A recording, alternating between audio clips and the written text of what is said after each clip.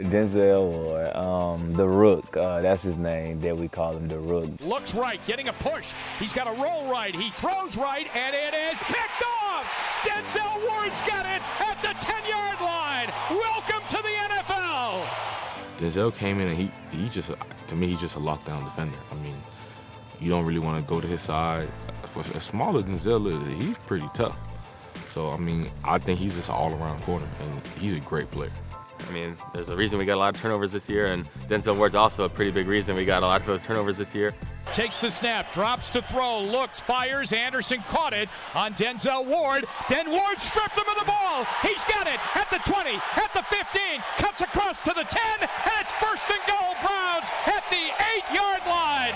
Denzel Ward! Coming into the NFL at cornerback, which is probably the position besides quarterback that is the hardest to transition to, just because in college you might face one or two like really good receivers a year. In the NFL you face one or two really good receivers every week. And the ball skills and the size and the speed of the receivers you play against in the NFL is just a huge step up from college, and to be able to come in and lock a lot of those guys down, make a lot of plays on the ball. I mean when you watch him run, like if he gets beat, his closing speed is insane.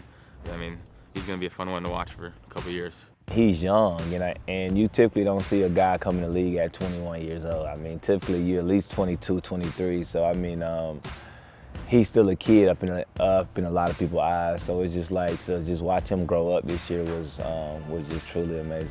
And it got picked off!